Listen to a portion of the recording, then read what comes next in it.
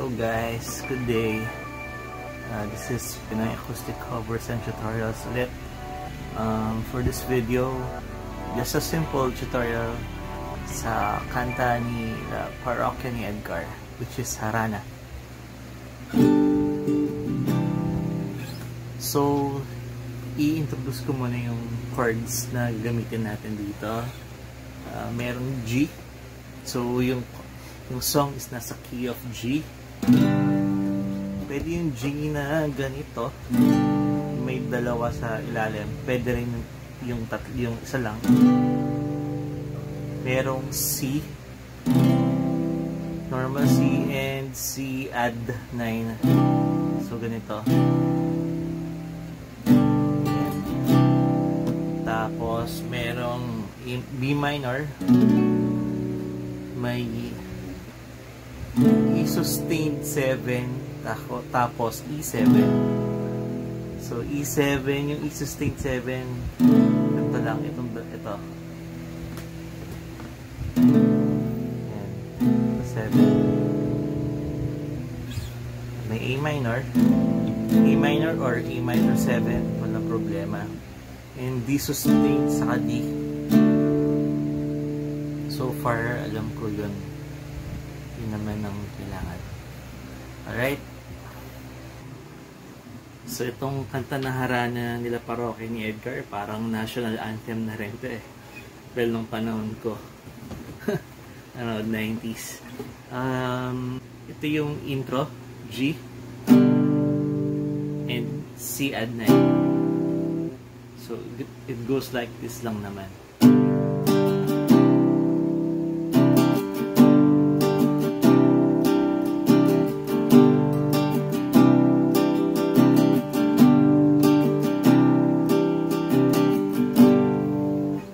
So yung huling G na doon, pasok na agad yung ano nun, yung sa verses.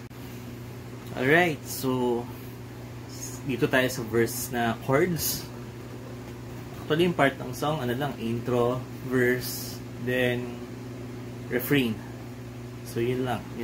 So start tayo sa verse chords. So simula siya ng G.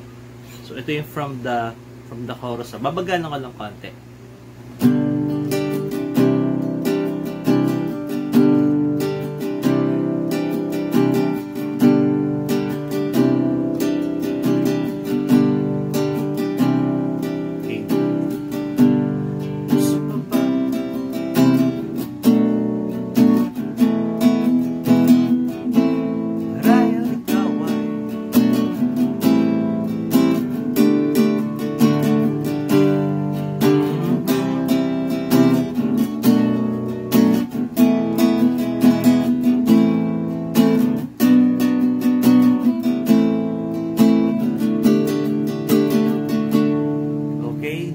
So yung chords lang natin ginamit ng G, tapos C, B minor, or B minor 7. Hindi mo na kailangan maging strict. Actually, pwede namang gantong G, tapos C add 9 din. Pero sa music video ni Parokya, C ang ginamit niya na ganito eh. C9. So ulitin ko. G, C, B minor, tapos E sustained, well, E7 sustained, tapos E7. Sa music video, E7 sustained ginamit niya. Minsan nagagawa ko E sustained. Well, nakasanayan ko na kasi. Pero either or, E sustained or E7 sustained, walang problema. So, then G, C, B minor, E7 sustained, tas E7. Tas A minor 7 or A minor. B minor, E minor, D. So, D sustained, tapos D. Kahit wala naman yung sustained, walang problema. So, ulitin natin ha.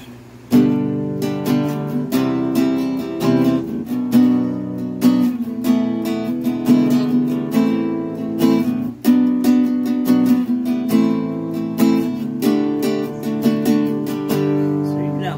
Yun lang yung verse chords. So, pasok tayo ng refrain from the verse. Minus 1.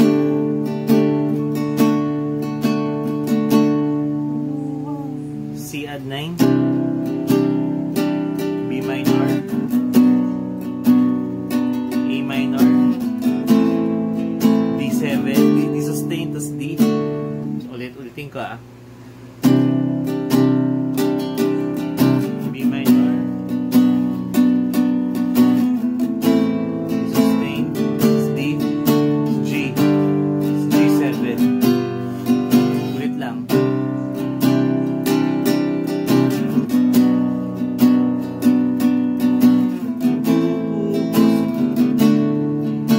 Tapos dito, E-sustained, E7 sustained. Sa isang A minor, D. Para sa'yo.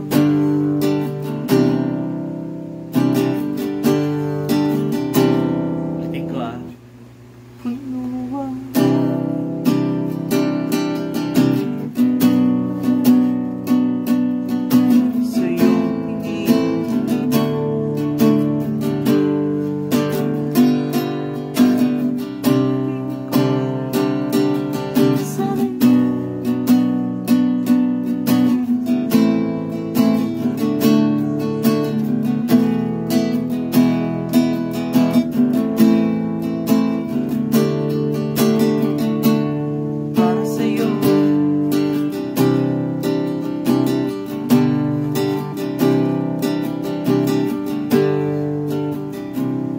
So yun lang yung song. Yung lyrics hindi ko lang kinokompleto kasi naka-copyright infringement, natatag ako so pasensya na kung hindi ko siya makanta ng buo. Kayo na lang kumanta. So ayun, so yun lang yung kanta. Madali siyang matutunan, ang ganda ng melody, ang ganda ng lyrics, nakaka-relate lahat. So, sana nakatulong to. Practice lang, kaya yan. So, appreciate subscribe ulit. Salamat sa mga bagong subscribers. Kahit tatlo sila. Salamat, maraming salamat. Appreciate it. And, ayun, ingat kayo. Stay safe dito sa lockdown natin. Alright, bye-bye.